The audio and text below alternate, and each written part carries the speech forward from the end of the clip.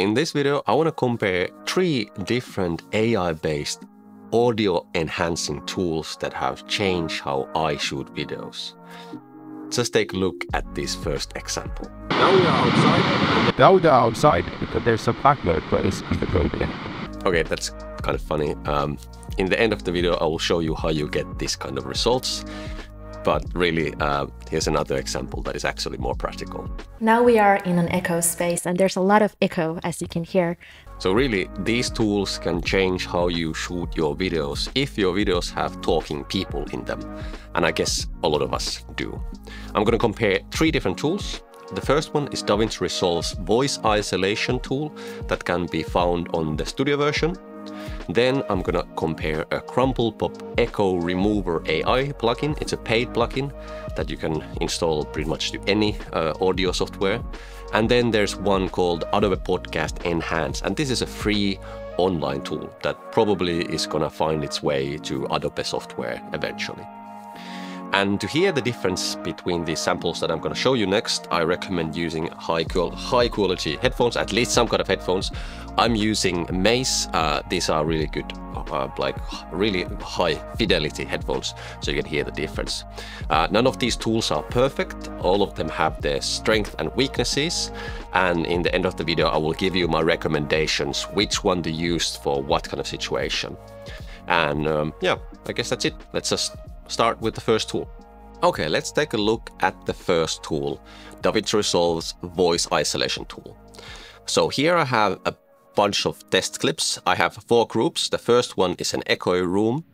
Then we have one outside, and then in less echoey room, like a normal interview set. And then we have a voiceover. And first we're gonna listen to the in-camera microphone. Then we're gonna listen to the Zoom H5. And then we're gonna listen to the iPhone, which is next to the Zoom H5. And then first you're gonna listen to the original sound, and then mid-take I'm gonna switch to the processed audio. So let's take a look at the first one. Now we are in an echo space and there's a lot of echo, as you can hear. Now we are in an echo space and there's a lot of echo, as you can hear. Now we are in an echo space and there's a lot of echo, as you can hear. Okay, out of this, the in-camera mic, I don't think it made it didn't make it so good that it would be usable. For the Zoom H5, I think it did a better job. It kept her voice sounding natural, but it wasn't so good at removing all the room echo from the recording. But I think that it's an improvement for the quality. Not as good as with the other tools. And with the iPhone, even when the iPhone has a lower codec on the actual recording file, it was able to kind of clean out it quite well. But it's not as good for removing room echo as the other tools. Let's go to the next one. Now we are outside and there's a background noise, as you can hear. Now we are outside and there's some background noise, as you can hear. Now we are outside and there's some background noise, as you can hear. Okay, out of this one, the first one, the in-camera microphone one, it wasn't able to recover it, and I wasn't expecting that. But the Zoom H5, it really improved this quality. Out of all of these tools, I think this is the best for removing background noise, this background waterfall. It was able to do it quite well. Not as well with the iPhone footage because, well, maybe because of the compression or some other thing. The iPhone is as close to my mouth as the Zoom H5, but still it wasn't able to kind of recover. Maybe there's less information in the iPhone recording because of the compression. But out of this, I really liked how it was able to remove the background noise. Let's go to the next one. Now we are on an interview set and there's a bit of room echo, as you can hear. Now we are on an interview set and there's a bit of room echo, as you can hear. Okay, here, the in-camera microphone, again, wasn't able to recover it to a usable quality standard.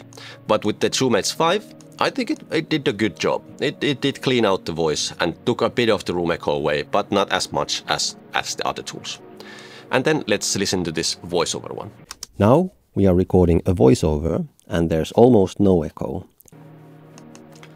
I would say it did a good job here, but it did change the kind of tone of my voice. It made it a bit more hollow. so it's not the best tool for cleaning out voiceovers. But it did a good job on just cleaning it out in general. It did change, it made me sound a bit more hollow. But anyway, so those are like the voiceover. Let's go to the next tool. Okay, same setup, and let's start with the echoey room. Now we are in an echo space and there's a lot of echo, as you can hear. Now we are in an echo space and there's a lot of echo, as you can hear. Now we are in an echo space and there's a lot of echo, as you can hear. Okay, out of these three, the in-camera microphone, not usable, it gave her robotic sound. But the Zoom H5, that's actually quite good. I would say it kept her sounding natural, and it did remove the background noise, so I'm really happy with this. I think this is the best tool for removing like room echo in general. But unfortunately, it wasn't able to do it so well with the iPhone recording, maybe because of the compression again. Okay, let's listen to the outside one. Now we are outside and there's some background noise. Now we are outside and there's some background noise, as you can hear. Now we are outside and there's some background noise, as you can hear. Okay, the in-camera mic, no luck, not usable, of course. That wasn't, I wasn't expecting that. And then the Zoom H5, it did a good job, not as good as this, the voice isolation tool, but it's kind of usable, I would say. Though you can really hear this kind of like weird noise gate, like when I stop talking, it kind of the background noise goes away, and when I start talking again, it comes back a bit. So that's slightly annoying if you notice it, but if it's okay for you, I guess this is a good alternative for the voice isolation tool. And again, it wasn't able to do it as well with the iPhone footage. I guess this is we have established that already, that the recording quality, the codec needs to be good for these tools to work. Okay, let's go to the next one. Now we are on an interview set and there's a bit of room echo, as you can hear. Now we are on an interview set and there's a bit of room echo, as you can hear. Here I would say that the in-camera microphone, again, unusable, gave her a robotic sound. But the Zoom H5, when it was closer and when there's a good codec on the recording, I think it did a really good job on removing the room echo, as we established in the first batch of tests. Let's listen to the voiceover one now. Now we are recording a voiceover and there's almost no echo. And here I would say that this really shines. It didn't distort my voice, so it still sounded like the same microphone and the same voice, but it just cleaned out the voice in general. Like there was just a bit of room echo if you listened really, really carefully, and it removed that without distorting my voice. It sounds like if you're listening to this with some not as good headphones, you probably don't even hear a difference here. So that's actually a good thing, because it means that it doesn't distort your voice. Okay, let's go to the next one. Okay, Adobe Podcast Enhance. This is the most aggressive on kind of rebuilding your voices from scratch, and it will have some funny consequences later. But let's listen to the first batch. Now we are in an echo space and there's a lot of echo, as you can hear. Now we are in an echo space and there's a lot of echo, as you can hear. Now we are in an echo space and there's a lot of echo, as you can hear. Okay, the first one, no luck. It made her sound very weird. But the Zoom H5, I think this tool made quite a good job on like giving her a clear voice, but it didn't remove all the room echo. It kind of like that can be actually a good thing if you kind of like that you still have a bit of echo in your recording. And then this might be a good option. But it didn't do as good of a job with the iPhone footage because of mentioned reasons. Let's listen to the outside one. Now we are outside and there's a background noise in the building. Now we are outside and there's some background noise, as you can hear. Now we are outside and there's some background noise, as you can hear. Okay. Out of this, the first one, the in-camera mic, this is kind of funny. It kind of makes me talk gibberish. It sounds kind of like English, but it's not really English anymore. But then with the Zoom H5, I think it did a really good job on removing the background noise, but it did change my voice. Like it sounded, well, it sounds like I'm in a studio talking to a podcast microphone or something. It kind of distorts my sound a bit, but it's almost as good as the Davinci Resolve's voice isolation for removing background noise. And it did do a quite okay job with the iPhone footage, iPhone recording as well. So if you're recording with an iPhone outside, maybe this is the best tool for you. Okay, let's go to the next one. Now we are on an interview set, and there's a bit of room echo, as you can hear. Now we are on an interview set, and there's a bit of room echo, as you can hear. And here again, the in-camera microphone or robotic sound, but the Zoom H5, really good, I would say. It does change the voice and change how it sounds like. It changed like you record it with a different microphone, but it's I would say that this is really good for this purpose as well. Okay, let's listen to the voiceover. Now we are recording a voiceover and there's almost no echo. And here I think it did do a good job, but it does still sound like a different microphone. So if you really like your tone of your microphone, maybe this is not the best tool. But for voiceovers, I guess this is still good, because I guess voiceovers often are recorded in kind of close proximity to your mouth. The microphone is quite close. Because I think this tool in general is kind of like quite aggressively rebuilding your voice.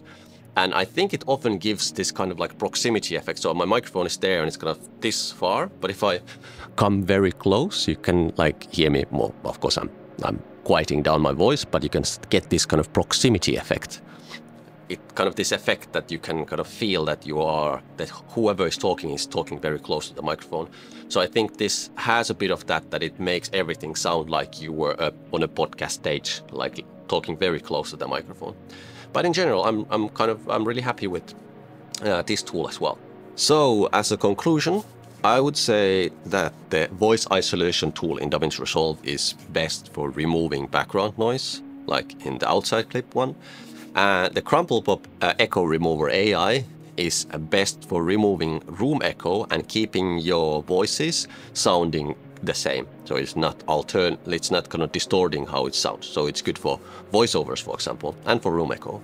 And the Adobe Podcast Enhance is kind of in between somewhere there, because it like more aggressively rebuilds your voice. So it kind of, sometimes it works and sometimes it doesn't work so well, but really good to have that in the toolbox as well.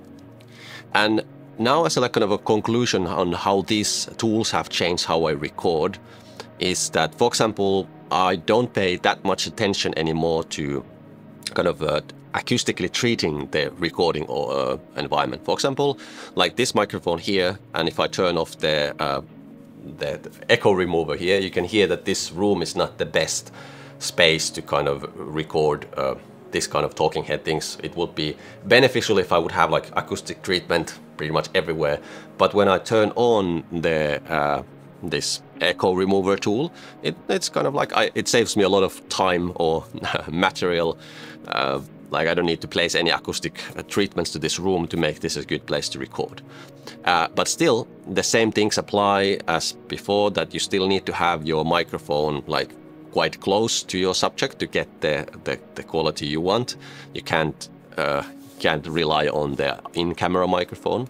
And then again, the quality of the microphone and especially the quality of the recording that your recorder gives you still is crucial. So like don't skip on those.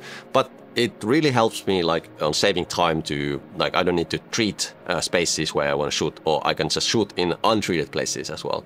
So this has really changed the way I like do my videos, and it has saved me a lot of time. But yeah, I hope this comparison was helpful, and see you in the next one. And subscribe to the channel. Bye. Hello, Ducky. Would you like to give a voice demo for us?